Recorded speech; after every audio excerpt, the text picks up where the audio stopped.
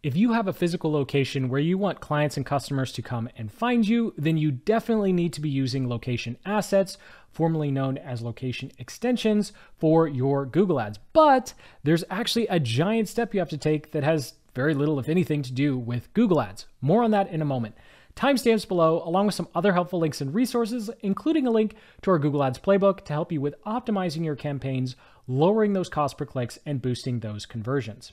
Now, when it comes to location assets, as you can see with this example, all it does is add a clickable link over to Google Maps where someone can actually show up to your physical location. And to actually set this up, it has nothing to do with Google Ads. You need to set up something called a Google Business Profile so that you show up there. Now, you might actually be able to find your business, although there's like a 1 in 100 chance that actually works. So you want to head over to this site and start the process of setting up your Google My Business Profile or Google Business Profile or whatever they're calling it now because they keep changing the name. And you can tell I get frustrated sometimes when Google changes names of stuff constantly. And what you'll want to do is wait for them to send you a postcard. Yes, Google is going to physically mail you something because they want to make sure that whatever location you say you're at, you are actually at that location. And so once you get that, you'll be able to enter a special code, you'll get your business profile, and then you can jump back over to Google Ads and set up your location, which is what we'll do now. So inside of Google Ads, of course, we are under Ads and Assets, and then we'll go ahead and click the blue plus button, and I'll go ahead and select Location. And then this dialog box will pop up. If you already have a Google My Business Profile, it's going to be super easy.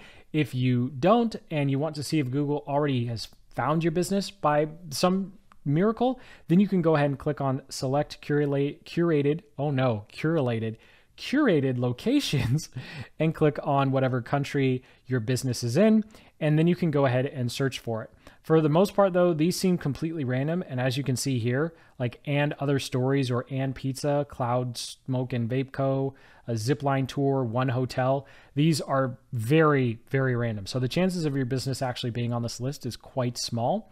If you had someone set it up in the past or you're not sure who has access to your Google Business Profile, you can actually drop in your domain and try and find that email here and have it sent to you or figure out who you need to talk to get access to it.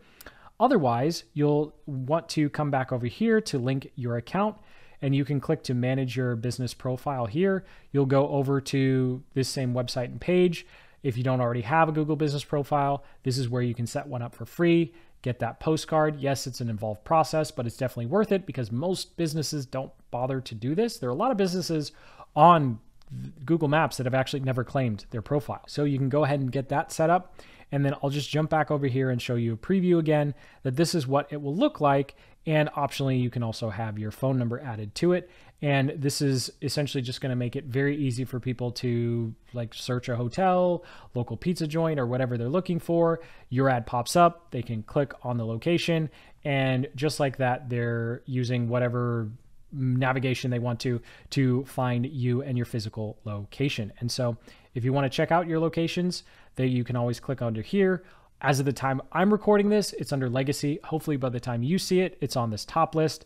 Google's always changing stuff, and your locations will be here. And of course, you can go through changing which locations you have, especially if you have multiple ones. You can use something called affiliate locations as well. And with that, you're all set, good to go with locations. Yes, it is a very time-consuming process, mostly just waiting on Google to send you that postcard. So hit that like button and subscribe for more marketing guides just like this one.